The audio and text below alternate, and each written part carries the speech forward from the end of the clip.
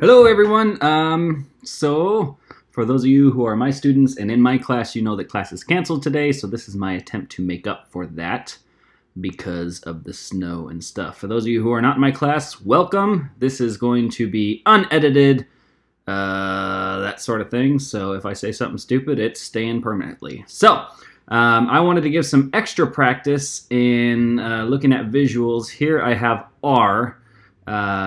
So for those following the intro to statistics, you guys haven't been introduced to R, and that's okay, but it makes it easy for me to show you a bunch of graphics, and there's something crazy going on outside. Anyway, sounds like a chainsaw. All right, so here is an example of some diagnostic plots, always with my package and the way that I present things. Whether in Jamovi or R, it's always going to present the plots like this. The first plot is going to be a plot that represents the graphic. In this case, we have the relationship between X and Y and a lowest line overlaid. To the right, we have the normality assumption displayed.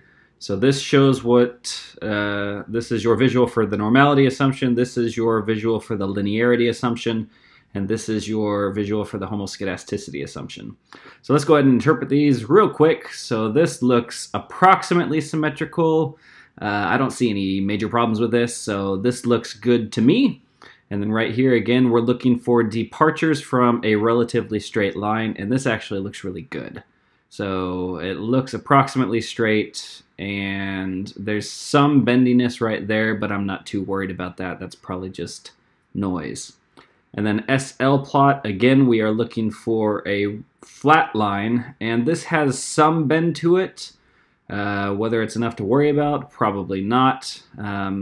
So this is about what you would hope for when doing a numeric on numeric diagnostic. So now I'm going to show you one where the assumption of homoscedasticity has been violated, or we have heteroscedasticity. So this looks fine here. You know, we got some bendiness to the line, which shows up in our linearity plot here at the bottom. Here's our normality plot, and that looks pretty symmetrical. Maybe some outliers over there, but nothing to worry about. And then in the SL plot here, that's where the problem is. So again, like I told you, this is going to show heteroscedasticity because I designed it to be that way. And so what this shows you is as you get higher in fitted values, our uncertainty gets larger, and that actually makes sense if you look at this. You know, the dots are pretty close to the line over here, but they get further from the line as you go up here. So that is a prime example of heteroscedasticity and how you would identify it. Now the next plot is going to have a nonlinear pattern. So we can see that in the first plot. But notice that if you didn't have the lowest line overlaid, you might say, hey, that actually looks okay. In fact, let's go ahead and see what that looks like. For those of you who are not familiar with R, don't worry about what I'm doing here. Don't want to overwhelm you. So if we look at a straight line there, it actually looks like, hey, it fits. But once we put it on a residual dependence plot, holy cow! The problems become a whole lot more apparent. It is much more clear now that we have some nonlinearity going on. And residuals look a little bit skewed, positively skewed. Probably not enough to worry about, but maybe it is. I don't know. Usually things are okay if you violate the normality assumption. And then the SL plot, it's fairly flat. There's a little bit of bendiness, but nothing that I'd worry too much about. And then let's go ahead and do one where everything is fine but normality. And so there is some bendiness here, but you notice you got this outlier, so that line is probably just being driven by that. Now I'm looking at the raw plot, but here's the the residual dependence plot, and you got some bendiness at the end. The residuals now look really wonky though. We have definitely a positive skewness going on, and the mode is not in the center of the data. It's really at the left of the data, so something funky is going on here with the normality assumption. So this should raise a red flag, whereas the SL plot looks relatively flat.